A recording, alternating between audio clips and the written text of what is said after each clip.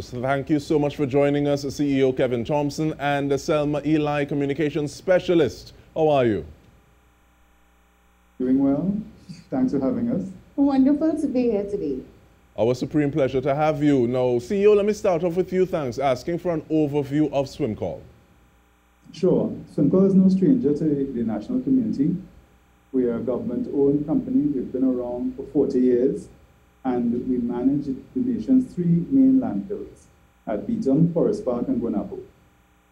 Importantly, SWMCOL was formed to deal with indiscriminate open dumping in Trinidad and Tobago, and we have fulfilled that mandate up to a point, but we are anxious about continuing to fulfill our mandate, part of which is developing an engineered landfill at Forest Park. That has already started, and we look forward to its completion.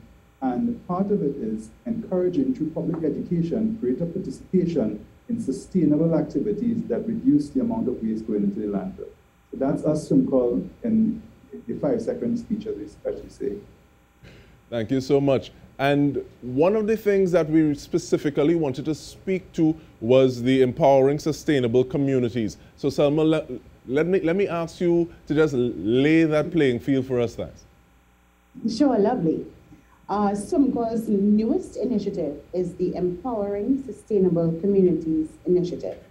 What it does is bring several organizations together because we have one goal, and that is the sustainable development of Trinidad and Tobago. What we have done with this initiative was partner with different organizations such as the Ministry of Public Utilities, the Forestry Division and Horticulture Division of the Ministry of Agriculture, and a couple other organizations to go into the community, where, as Mr. Thompson said earlier, we're going to talk a lot more about public education. We're not just going to tell you what to do or how to do it.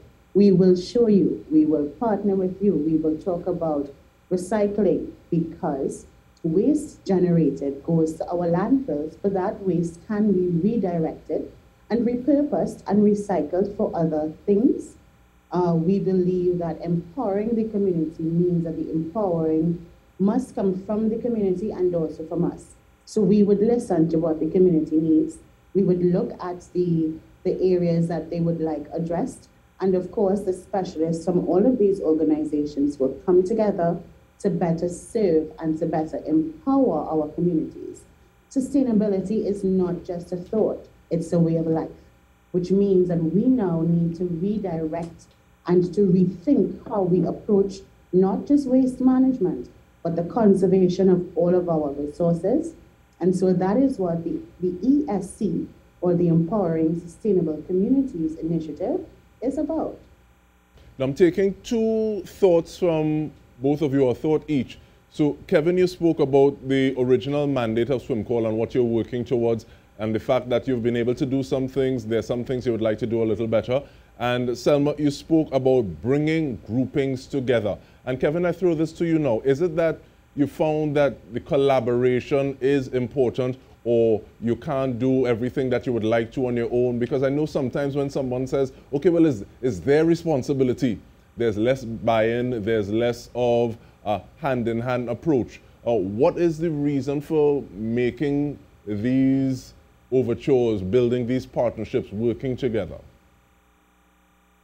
That's an excellent question, Dike. I mean, driving this, we recently looked again at our strategic plan, or how we are oriented to face the next 4 or 5 years. And part of what we found there was a gap or an opportunity was for greater engagement in the community. So we've done the public education, we continue to be in schools, we continue to engage with groups, but we wanted some deeper participation with the community. And it's with the clear understanding that SWMCOL, with 300 employees, has a limited impact in a nation of 1.4 million. So how can we leverage that a little bit more? How can we leverage our resources, leverage our know-how in this space to produce a bigger result? And this fantastic idea, the brainchild of our HSC and communications team, is allowing us a platform to by community, family by family, magnify the effects that we would have. So within SWMCOL, there's a large population that's already doing a lot of these things, but here's an opportunity to go into communities and create a space where 300 people at a time, 500 people at a time are joining up to sustainable goals, living in the UN SDG goals, and also, they may not know it yet, but participating very powerfully in Vision 2030. And Selma, I want to ask, who are some of the people who are seeing this opportunity, who are partnering with you for this initiative? So far, we are blessed to be supported greatly by the ministries of Public Utilities and Agriculture. We also partner with PAL, Let's Build It, and it's a play on words.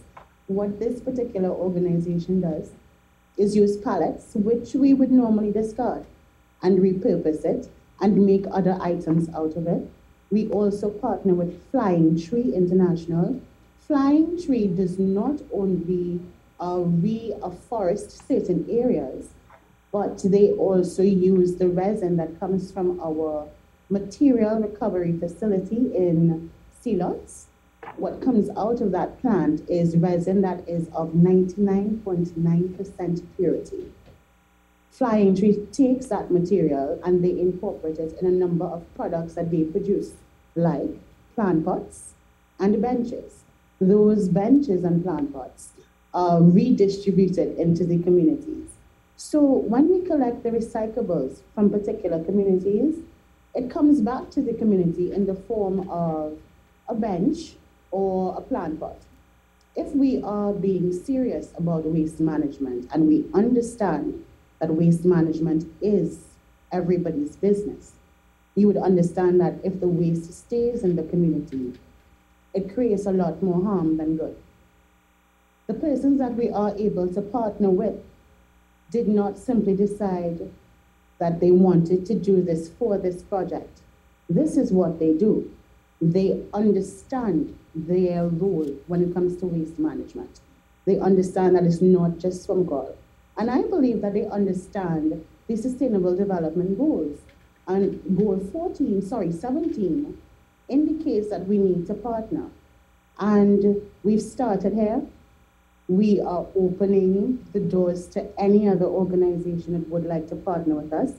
And we have been in talks with a number of organizations such as Berger and Penta and ANSA. And listen, we have to do this together. There is one Trinidad and Tobago.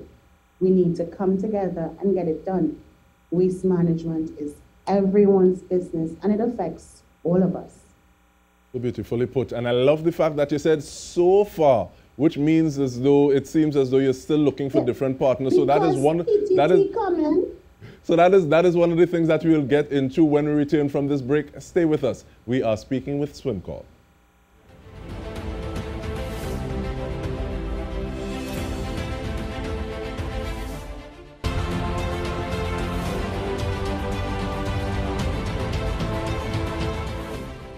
Welcome back. We are speaking with SWMCOL CEO Kevin Thompson and the communications specialist Selma Elie. Now, Kevin, in terms of looking at the fact that this is a community by community basis, are you looking at ways that you can build this model out on a national policy that would dictate how SWMCOL treats with its mandate on a national level? That's an interesting question. We see this model of engaging with the communities as a natural extension to our mandate. So we are fulfilling our mandate. We have a public education mandate, a public awareness mandate. So we ought to be engaging with the community. Here we are doing it in a very structured way. We're doing it in a way that we think magnifies the effects by educating not just the student that then goes back to the family, but in educating entire communities together. And then, of course, there are synergies that you get from doing this practical kind of project rather than teaching the theory in schools and then persons go back and then the implementation is left up to them, their interpretation and how much they remember from what was passed on in school. Here we are going into the community. Let's Build It, as Selma talked about, one of our partners donated a grow box to the terrestrial community as part of their partnership with us and the terrestrial community. That grow box will be used to grow household vegetables and herbs. That is a powerful kind of example of what is possible when you engage with your partners, when you engage with the communities, and then you are able to show real life examples. And this all the theory tells us this is how you really impact change, by giving people live examples of what works, allowing them to participate in it. And as you know, Dike, everybody likes a winner. Failure is an orphan, but a success has many fathers. And one of the things I also appreciate is that the fact that you have, as Selma said, you have people who this is what they do. That also lends another level of credibility to it, because we've heard the name Let's Build It on different conversations. I think one of the last ones would have been with Y-Farm. And so in terms of saying taking it forward, so I can imagine someone hearing it that's coming into their community and they're saying, okay, well, that's the person that I heard they're doing that with this person. Yeah, man, I want to learn from them because they know what they're doing. So that educational component, like you said, Kevin, in a practical way, I think is something that is very powerful. And as opposed to just saying, okay, well, this is what you should do, go and do it. Here are the tools, actually being shown how to do it. But with that in mind, though, and I'll ask you this, please, Selma, the educational aspect of it, how are you building it out? Is it that you have a cap, these are the amount of people that you're engaging with at this point in time? How does that take place? So in person, there is a cap. When I say in person, I would use the second community that we're going to, Beverly Hills and Laventille, as my example. Through our partnership, the community has decided that the police youth group, so the youngsters would be the ones coming to learn.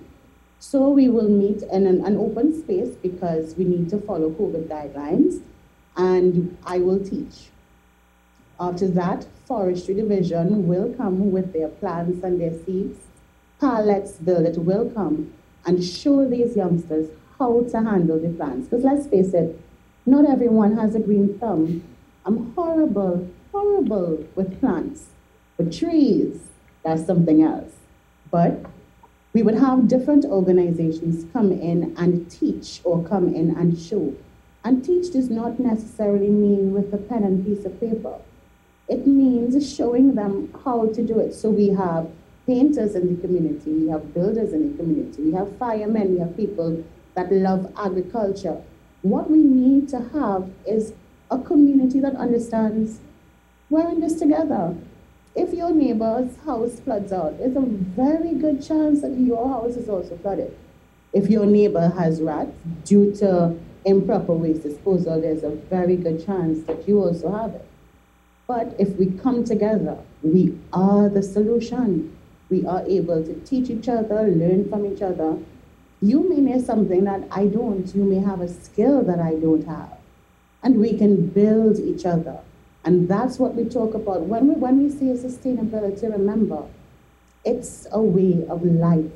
So there are persons in the community who might have agro shops, so they will donate some plant seeds.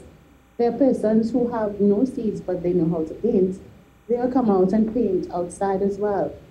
As much as we're talking about the environment, we need to understand that our environment is everything physical. It's not just flora and fauna. We want to improve those, but we also want to improve everything about our communities because this is where we live. And if we take care of where we live, then we will eventually take care of the cities and our office spaces and our schools. So we're starting small, we're starting within the community. SWMCOL is going to come, the public education team is going to come, we are going to teach. Forestry Division is going to be there as well. They're going to provide us with a lot of information and different skills. So too is Let's Build It. And I understand that Habitat for Humanity is very interested in partnering with us because they understand the importance of bins. So you might get a custom-made bin that you can design yourself, you can paint it. So you can put your name on it, you know, and it's about pride, it's about coming together as a community, and it's about empowering you to be sustainable. All right, now see, you don't feel a leaving you out, but as you're talking about coming together as a community, Selma, how do you decide on which community you go to, which is the next community? Because you spoke about which one is the second one, which means there would have been a first. So what was the first like, and how do you decide, okay, well, this is our next target area? Well, they asked us first, and that's why they were chosen. So our first community was Trust Trail. We're pleased to say that Trust Trail was the first community to partner with us. And we did that last week, Monday, actually. And Trust Trail was able to plant their trees. They got their grow box that was donated by Pala Let's Build It. They were also provided with seeds, and their public education will come about shortly. The second community, as I said before, is Beverly Hills in Laventille, after which we will be going to Bones Road, St. James, Diamond Vale, Diego Martin. We would be going to Oasis Lands in Chabonas and also to the HTC development in Hoover. My co-worker made it very clear that we come in Faizabad, and Tobago, we did not forget you either. We will be in Boku, in Charlottesville, and in Glenwood. All right, and looking at this, sorry, and CEO, we have about 2 more minutes. So I want to make sure that you get your closing statement in, and also SWMCOL decided to go into getting green about 7 years ago. What are some of those changes that you've seen on a national level from then to now, and how do they tie into some of those sustainable development goals? Again, another excellent question. In terms of getting into green, we would have, I would say, challenged the national community, not just to get into green as a nice tagline, but we will also challenge the national community to make a resolution, make a no pollution resolution. You would have seen Dike recently with character Charlie is back. Charlie is ready for the 2020s. He has his mask or not at times, but he's up to his same old tricks. And we believe Charlie is a great vehicle to get that conversation started again. But in making those no pollution resolutions, in encouraging the national community to get into green, we would have seen an increase in the amount of recycling taking place, which is important for us because as a nation, about 70% of what is going into the landfill can be recycled. And currently, we're only at about a 10% of recycling rate in terms of reusable empty beverage containers, bottles, water bottles, as a for instance. We can do much better. So we have, again, as I've said before, we've come some way. We need to go further. And these initiatives that we have are aimed at magnifying the effects of the programs that we've already had. We're again challenging the national community to make a no pollution resolution. What is the resolution that you can make individually? And as we challenge communities, what are the resolutions that they can make to bring us into a more sustainable future? We have gotten to a point as a nation, and I would say as a planet, where we need to take stock of where we are, the things that we're doing, and we need to approach things in a much better way.